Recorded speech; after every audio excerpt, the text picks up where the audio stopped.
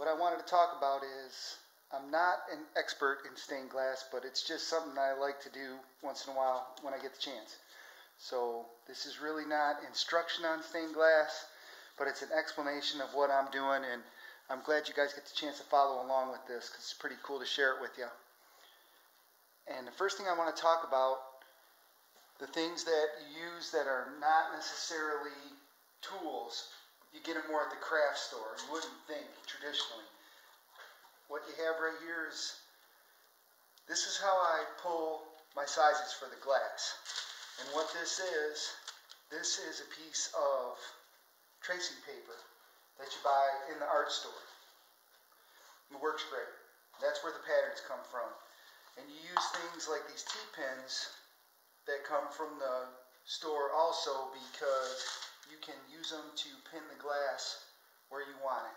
It's just like a third hand.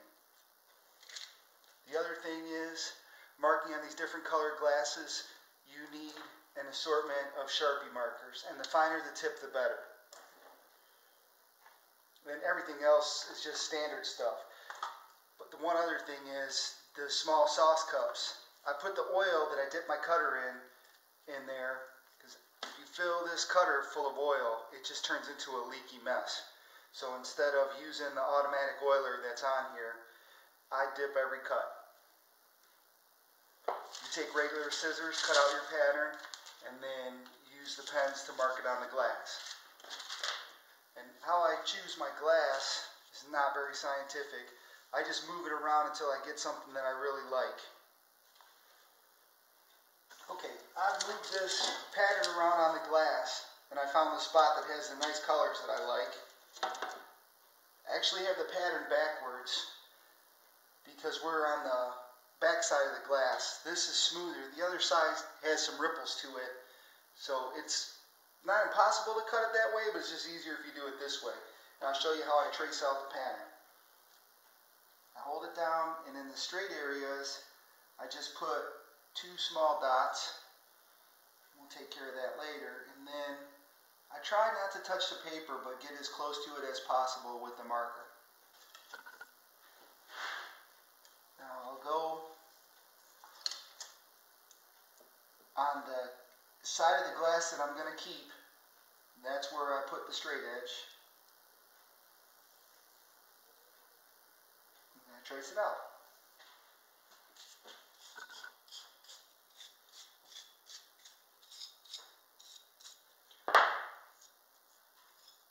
We're going to put the foil around this glass. So you want to get any dust from the grinder off of it. And you can see when I cut this, I had to go back with the grinder and clean up the cut just a little bit.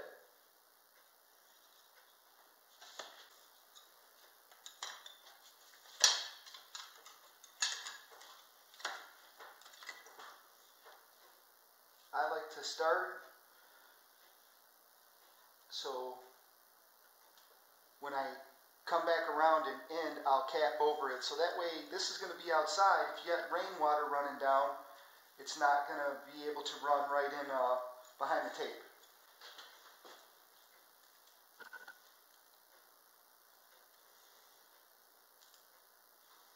What you're trying to do is have equal amount of foil tape showing on each side of the glass.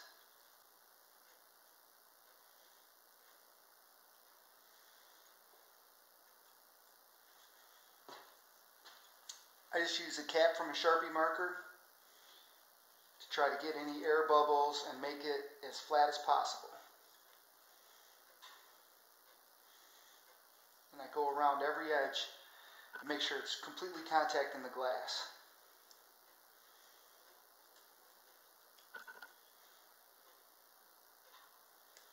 Alright, here's a brass wire that's going between some of the pieces to act as a reinforcement, because this is going to be out in the wind and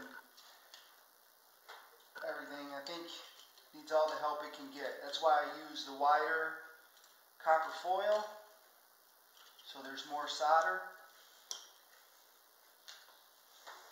And you need the patience of a saint to put this stuff in, because it just wants to plop out.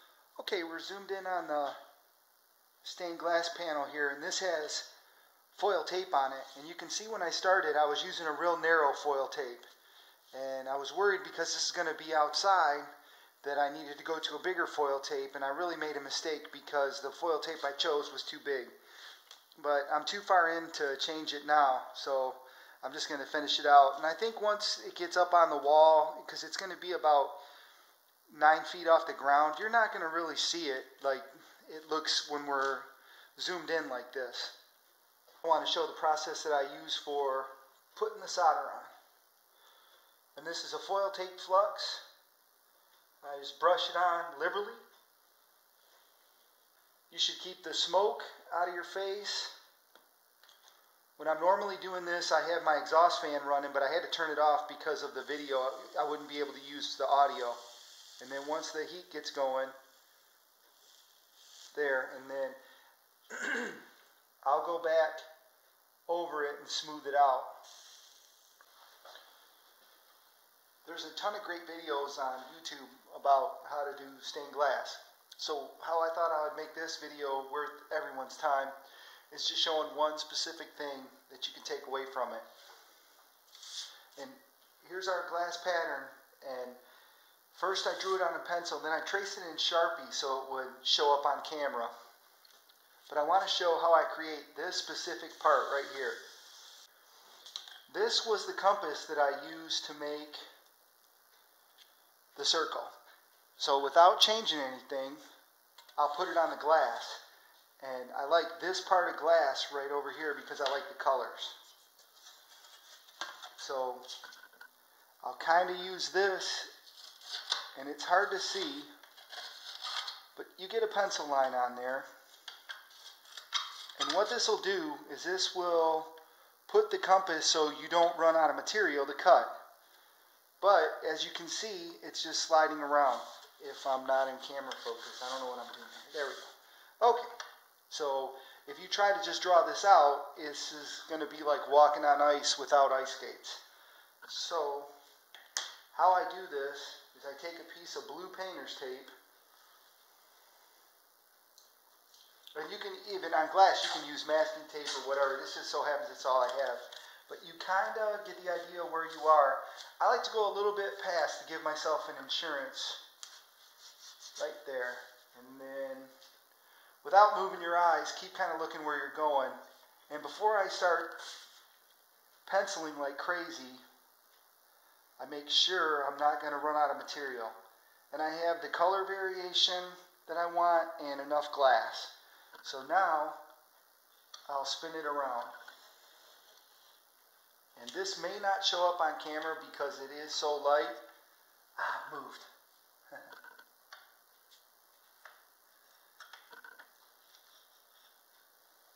Yep, it's not going to work that way. So you just have to rub it off. I'm glad that happened because sometimes these things are made to look like they go perfect and they don't. So what I'll do when something like that happens is I'll use 3 pieces of tape. That gives the point on the compass something to dig into. And I'll move myself to a different location. I rubbed with my finger the pencil line right off the glass, and I'll just restart. We sell glass cutters that cut circles, so you wouldn't need to go through all this stuff. So this video is for someone who doesn't have a circle cutter, is only going to cut one circle and doesn't want to buy a circle cutter or borrow one. So I'm going to show you how you cut this glass out. This is just how I do it. It might not be the best way, but it produces the least amount of waste.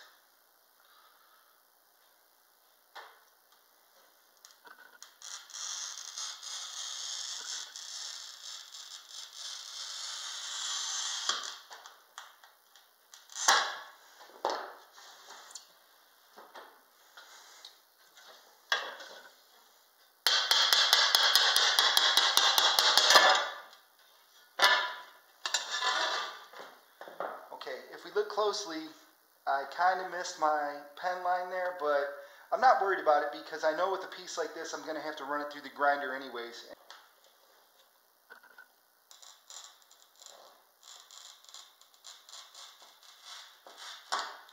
as you're breaking this, you want to make sure that sounds just like you're scratching the glass with the cutter. I'm actually going a little bit too slow, but I think that's because I'm recording this with a camera. And then something like this small piece here, you might be tempted just to crack off. I leave it and just hit it with the grinder because it's not worth breaking the piece out and having to start over. I don't like to work from templates where I buy somebody else's pattern or something. I just make this stuff up as I go. So I'll show you a little bit about how I do my design process. Now I'll be able to fill in the rest of it with this. And I will fit everything together and cut everything, pulling all the information right from this cardboard pattern.